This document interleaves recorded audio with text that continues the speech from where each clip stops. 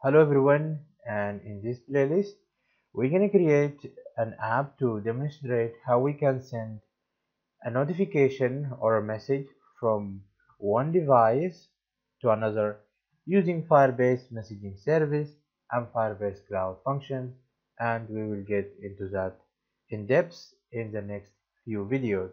And of course the app should have a login and register functionality, so you can log in and register and these kind of things. Okay, now let me just log in real quick using already created account. I'm gonna log in my left emulator, and I'm gonna log in again with another account on my right emulator.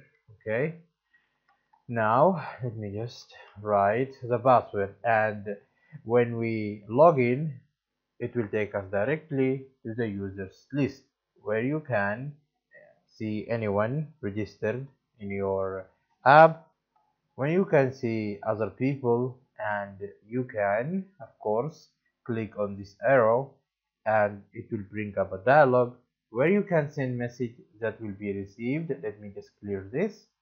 Will be received in the other device. Okay, so let's say hello there and click OK, and this will send a notification to the second device as you can see here, and of course the device can receive the notification if it is in the background or if it is not opened at all.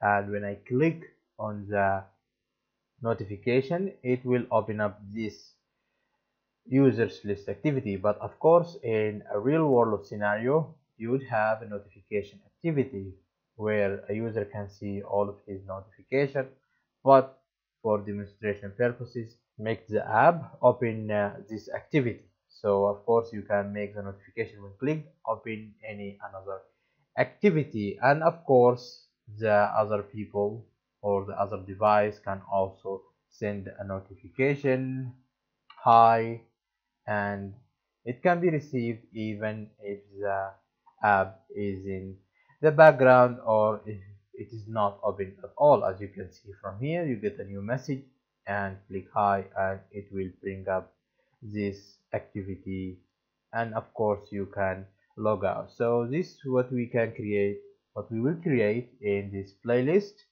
And if this interests you, make sure to subscribe to my channel and turn on the notification because I will release these videos so soon. Have a nice day.